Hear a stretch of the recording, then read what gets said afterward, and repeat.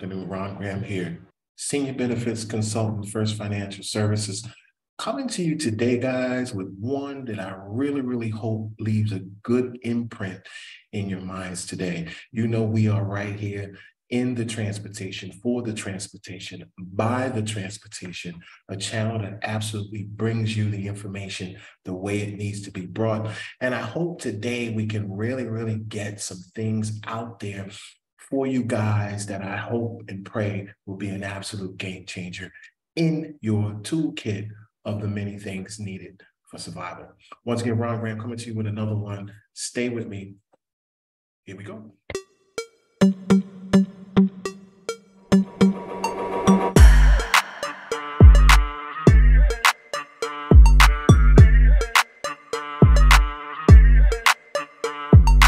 I wanted to touch on the high income trap. Yes, I call it the high income trap. And I'll go with that. Why? For many of you that are new to the transportation industry, strap on your seatbelts. You've chosen an absolute game changer of a career. I can recall, remembering in the early years, a wise man once said, Ron G, just answer your phone and the rest will take care of itself. And it did. Right. And so what happens is that we have to, though, sometimes realize that in this industry, we're on what we call this hamster wheel, because remember now, guys, we're in an industry that's 24 hours, 7 days a week. It never changes. It never stops. So in that regard, some of the things that we really want to wake up to and be aware of is what's going on with our money. A lot of you guys are still very relatively young on this channel, but what I do want to do is bring to light those of you who are still in the striking distance where you have to start making adjustments as far as what your retirement may or may not look like. And the reason why I'm saying that is because if there are some tweaks and some changes, this is probably the timeline that you want to start making those adjustments. So what exactly are we talking about when we talk about the high income trap? Well, like most of us know, there are things that we've seen that we know we have to be aware of. We've had to have seen these things. So I want to talk about the top 3 things that we absolutely must know to avoid the trap. And before I get into this, I just want to bring to light that we know that we see certain levels of income coming in every couple of weeks or every month, and we understand a lot's going out, right? And we probably have put in a lot of trust in some of the vehicles that we utilize, which we know in the case of transportation, and I'm not sure of all transportation companies, but we have some that have specialized retirements like retirement and other forms of pensions. So, which brings me to the next slide, Social Security or railroad retirement. And so how should we really wrap our minds around these vehicles? Like, what's the right way to look at this so that we don't avoid certain pitfalls and certain traps? Well, yeah, you're right. Most likely, these vehicles will not be enough. And the reason why I want to say that is because for those of you who are in the high income earning group, you already know what your monthly income looks like. You know that for most of us, we're not turning down overtime. We're taking on extra jobs and doing extra things because a lot of this is in our mindsets to get as much as we can while we're still up to getting it. So you have to think about that, and you have to write your numbers down so that they really make sense even after you look at this video maybe a second or third time. Why? Because whatever that number is, so let's say, for an example, you're doing about 10K a month, in earnings. Well, maybe you're doing, all right, let's be a little less conservative. Let's say 7K a month in earnings, because that could depend on what part of the country you're in. But let's be realistic. Those calculations for retirement are going to be based on percentages. And I want you guys to not fall into the concept of trap thinking that, I made 7,000 or 8,000 a month, or I was grossing 10,000 a month or whatever, and that's going to be going on there. Again, we also have to look at people, as you all are well aware of the tier 1, tier 2 thingy, but you also have to look at people, who may not do 30 years of railroad service. You have people like myself that didn't do 30 years, right? That came out early. So what about me, right? What happens to someone like myself, right? Or someone that whatever couldn't do it, for whatever reason, for personal reasons or whatever. So you have to take in all of these considerations when you start trying to think about, well, what number am I looking at? But the main thing I want you to pay attention to is the bullet number 2. These calculations are going to be based on percentages. And that is why I'm waking up you to that idea, because if you understand that, then you won't put as much stock in these retirement tools thinking that they're going to be able to take care of your needs in the future. And again, what do we talk about here? The numbers that don't lie, right? So what does that mean? So let's say the average high income earner in this position that's making, anywhere between 50,000 to 100,000 on an annual basis, because the median that they use in the Social Security, what they call it, the Social Security training video for Social Security, they use 50,000. So I kind of started at 50 and went up to like 100,000.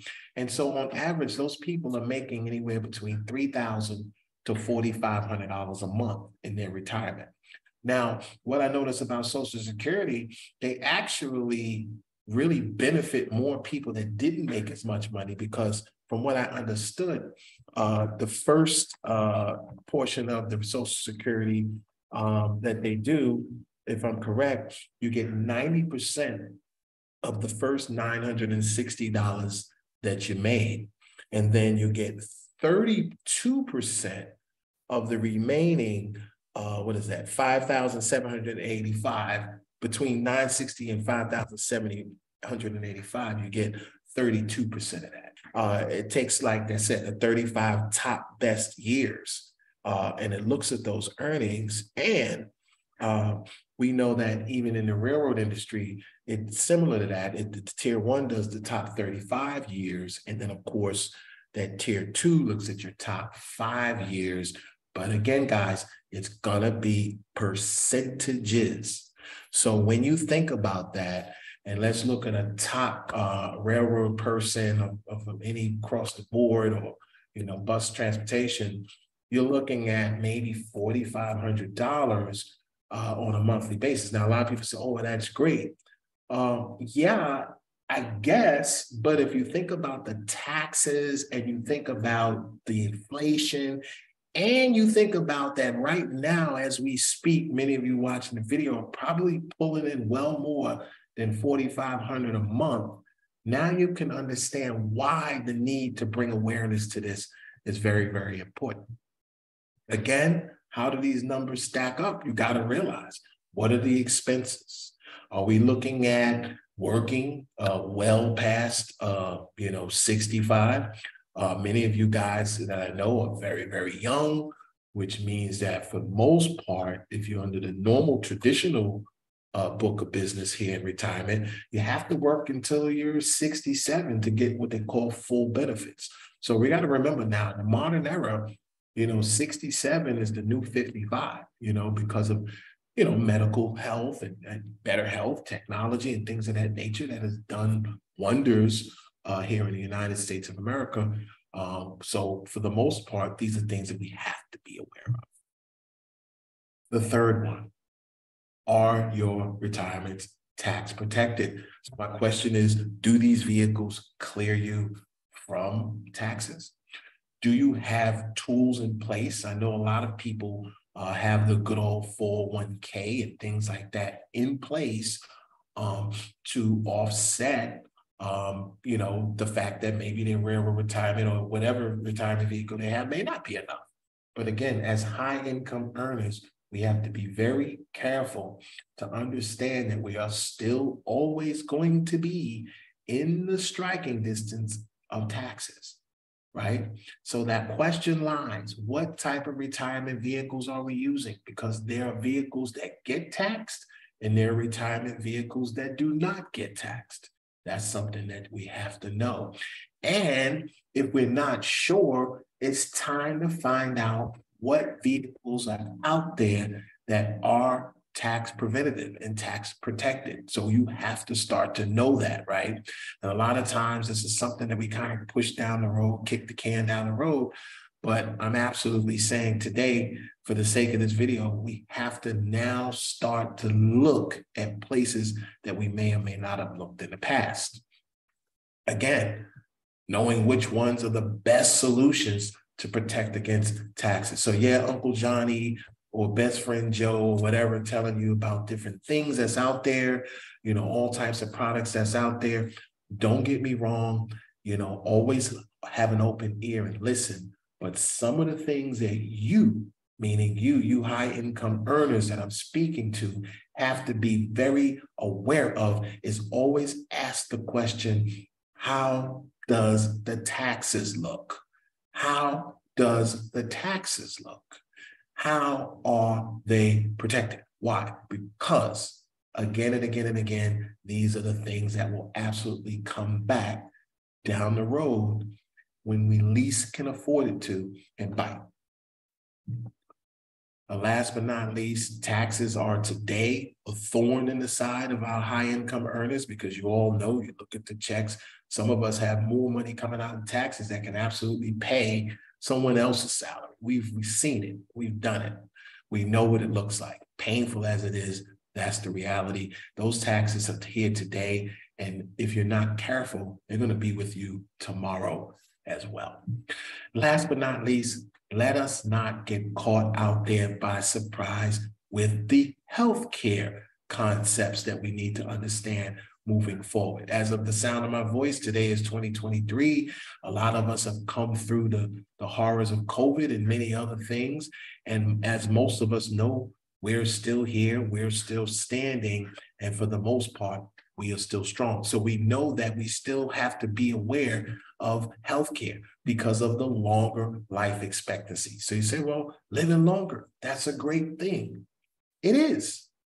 But at the same time, we still have to be aware of some other things as well. Like what?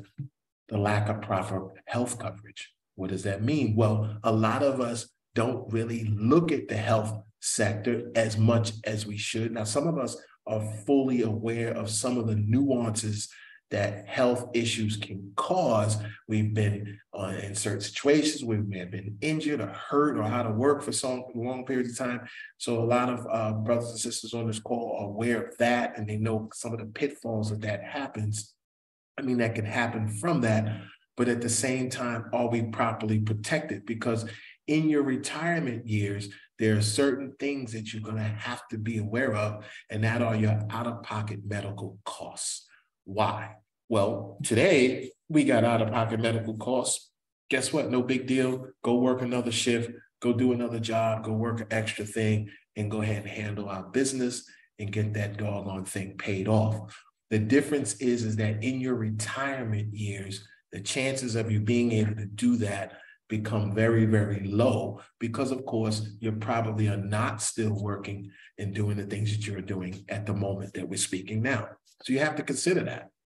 You also don't want to get caught up in the misunderstanding of Medicare. A lot of people say, oh, well, I'll just go get on Medicare and Medicare will take care of all my problems. I've seen all these beautiful commercials on TV.